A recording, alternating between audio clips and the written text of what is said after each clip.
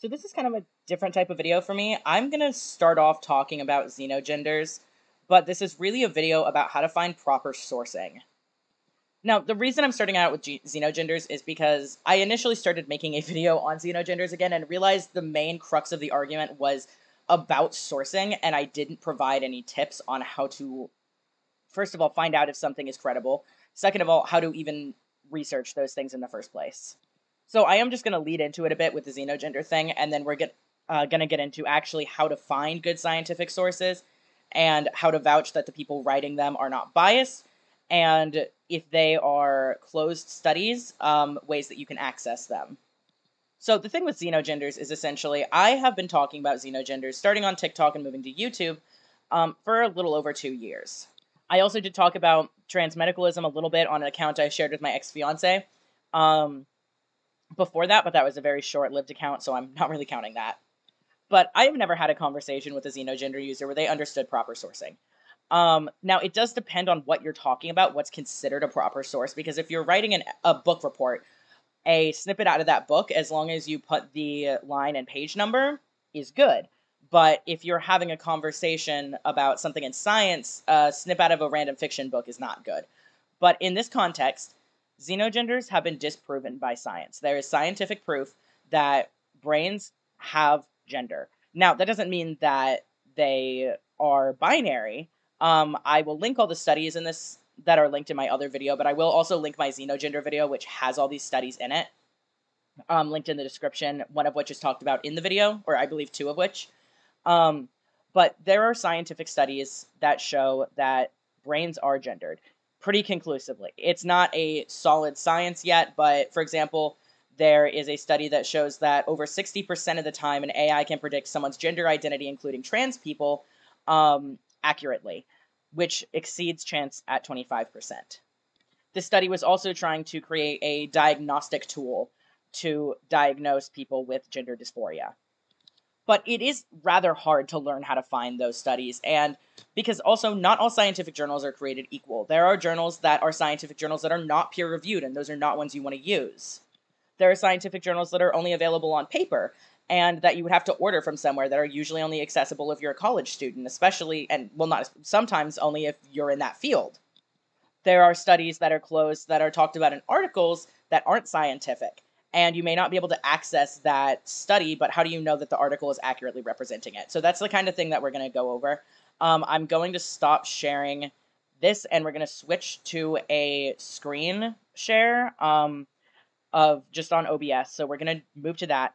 But this video is honestly aimed at people who argue for xenogenders, because I would love to see you guys give me some proper sources, because it's insanely infuriating to do hours of research looking for good journals and then proceeding to find that no one else cares enough about sourcing to give you good sources.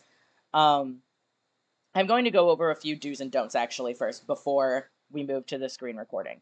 First of all, don't use anything not made by a professional. A card link, unless it's just a compilation of sources, like a list of links, is not a good source. You don't know who made that. There's no verification that they made it. Even if this person claims to have some kind of expertise, unless they link to a public record of their PhD, you don't know that.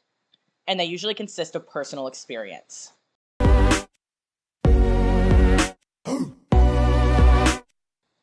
So to start out, here is the kind of commonly cited xenogender card, right? So just a little before we start thing saying don't harass anyone. That's fine. It's not very, it shows that it's not made by a professional, because otherwise it would just be scientists and stuff, but you know. Here is them explaining what a xenogender is. None of these are links. None of these underlined or highlighted things are links.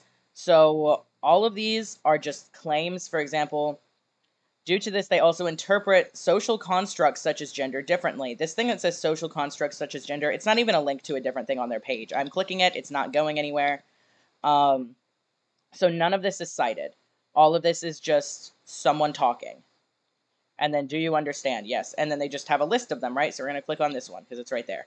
All it does, the only link on this page is linking to the person who created the thing. It explains what the gender is, whatever, that's fine. but there's no, the only sourcing here is, let's click on this person, to Twitter. Okay, well, it says their account is suspended, so that also shows that this isn't up to date. I actually didn't click on that before. Yeah, so even their source of being some random Twitter user isn't even up to date.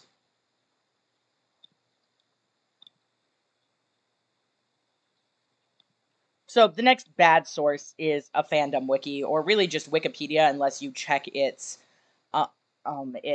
sources at the bottom.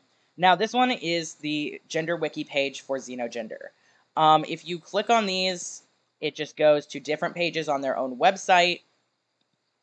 I clicked on female and umbrella term. The only outside link they list here is the non-binary wiki and a reference to the Wayback Machine, which goes to a website that's, I believe, made by some kind of transgender not therapy, charity or something.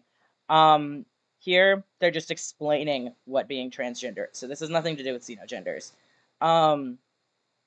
Which is, it's fine. There's nothing wrong with this website, but it's not a scientific source, because this was linked as proof that gender is a spectrum, which I agree with, but there is proof that gender is a spectrum that's scientific, and they're not choosing to use that. They're using a random charity's website, which, again, has its place, but whenever there's scientific proof that shows this, it also shows they do not understand sourcing whenever they choose this over a scientific study. So I had to switch to my OBS full screen thing here, so I'm sorry if it's a little glitchy. But here's an example of a study that I have linked in my sources about brain gender. So if you can see, this is from it's posted on the NCBI, which is just kind of a hub for various multiple scientific journals. It's just like an access point for them. But you can see here, it lists both of the people who make it. Both of their names are links. I could click on one of the people who wrote it. It shows studies that he's written, who he has written with. You can also click on different types of articles. You can look at just abstracts, when he started writing, which was in 1998, all of this stuff. You can also see, also you can just look up their name and see if they have a degree. So let's do that. We can look up, it says MR, but yeah, look, Google Scholar right there. You can see right here, he's a professor of material sciences and engineering at Sharif University of Technology. And he has a link, they have a link to a verified email at his college. So it's pretty easy to look up, see this guy is credible, he has a PhD, he's a professor. And to go back to this, at the top, there is a link to the journal that this was published in, which is why I'm doing this in my stupid OBS thing, because this opens in a separate window. So you can see here, it's published in the Clinical Psychopharmacology and Neuroscience Journal. Journal info, everything's available right there. You can look at everything about this scientific journal and see their credibility, everything like that. It's completely available publicly. You can get all of the records about the people who wrote it, if they have a degree or not. If you get a link to a scientific study and you cannot find anything about the people who wrote it or what it was actually published in, because most of the time these are not published on this website here, because this is usually a paper or a paid thing. So you can't like look at everything on here. Like there's some things, let's just click on this like random one. It's about bipolar, right? So this is not a free study. So all we can see is the abstract, who wrote it, and where it was written. Because this is a study that you would have to pay to access. But if you go here, let's just go to the home page. You can look at pretty much anything on here. You can also look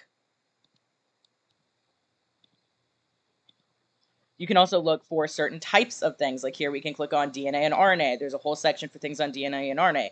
You can obviously search. You can search here and decide which journal you want it to come from. So you can select here what journal you want to search, or if you just want to search all of them. So this is not a scientific journal. This is a database of journals. So you do need to check, let's go back.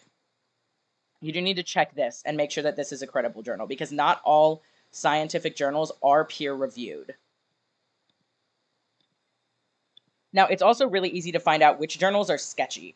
Right here, there's a link to the yale.edu library that just lists how to choose a journal, where to publish your journal, and which ones are sketchy, which ones aren't peer-reviewed. Right here, list of suspicious journals and publishers. It's very, I literally just like, let's go back.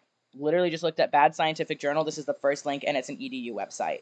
It's very easy to find out which journals are credible and which ones are not.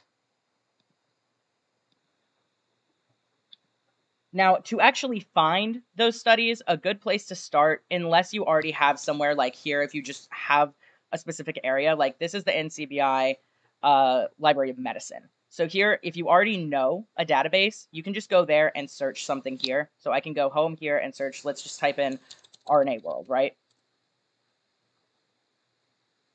And there's a list of things. But if you don't have a database in mind already, you can go to Scholarly Google, which is essentially something you need to be careful with because not all of these are scientific journals, but it does narrow it down so you don't get random articles. So I'm going to type in here, RNA World, which if you don't know is about abiogenesis. Let's just click on the first one, right? I don't know if this is credible or not. Haven't looked at it before. So I don't know anything about this website, but I can see here, you can't click on these people's names. So you want to look them up, see if they have credibility. Or actually, you can click on their names down here. I'm sorry. Like I said, I clicked on a random one to kind of show a point. Click on here. You can see where these people work, that they work at the departments of chemistry and molecular biology at a institute for chemical biology that I can't say the name of. I don't know how to pronounce that.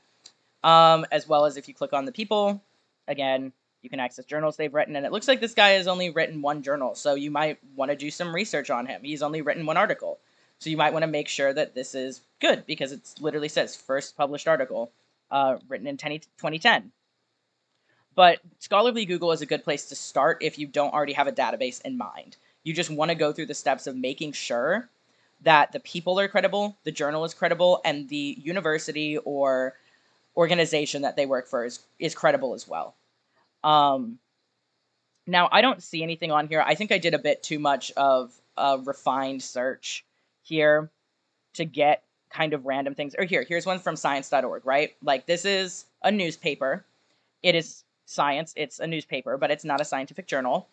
But here, okay, well, it's making me pay for it. I didn't know you had to pay for this website. But presumably they would list their sources. And it appears that here they just have a scan of the scientific journal.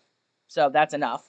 But with something like this, you'd want to make sure that it's not just an article written by a person talking about a study, but it actually either links the study or does have the study in its entirety.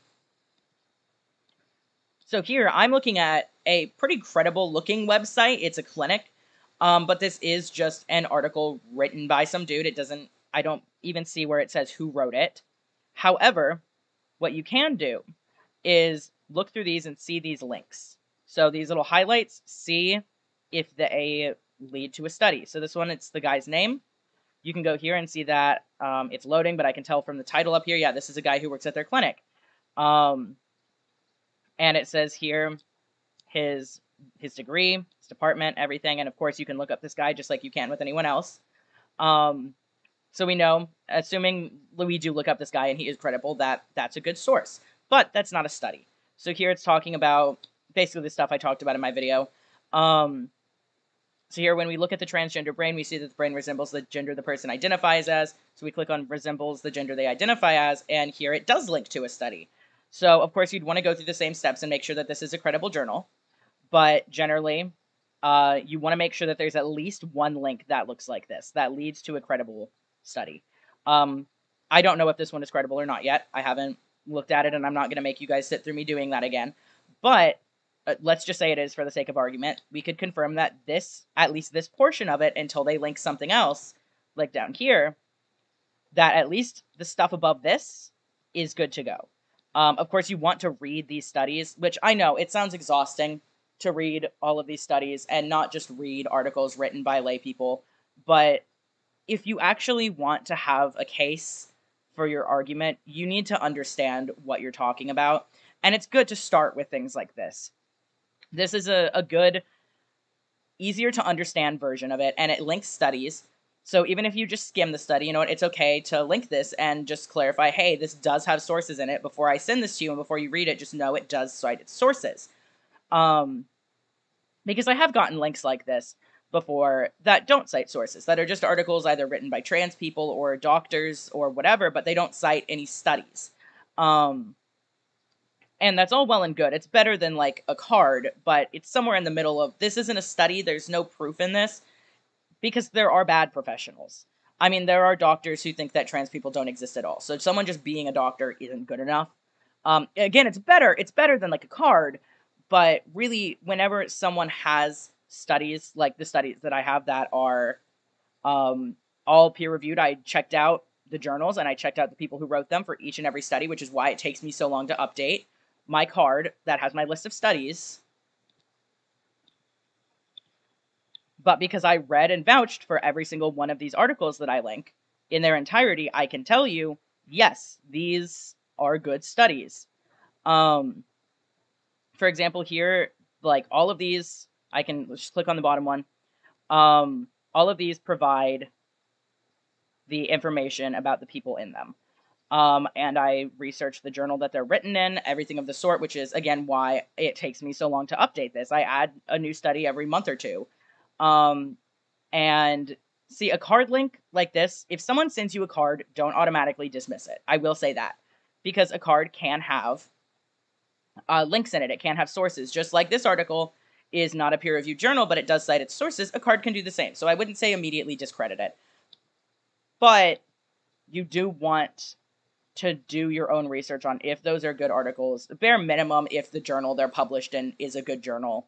If not the writers themselves, before saying, yes, this is a good source and I'm going to use it, or yes, you gave me a good source and I'm going to accept it. So there's a lot more kinds of sourcing for different various topics, but for me, I have scientific credible journals, and I would like to see the same. So this is honestly really a guide for fucking xenogender people to understand how sourcing works. Because yes, maybe a card with personal experience is okay when the other side doesn't have peer-reviewed research, but when they do, the card is no longer sufficient. You're not on the same playing field.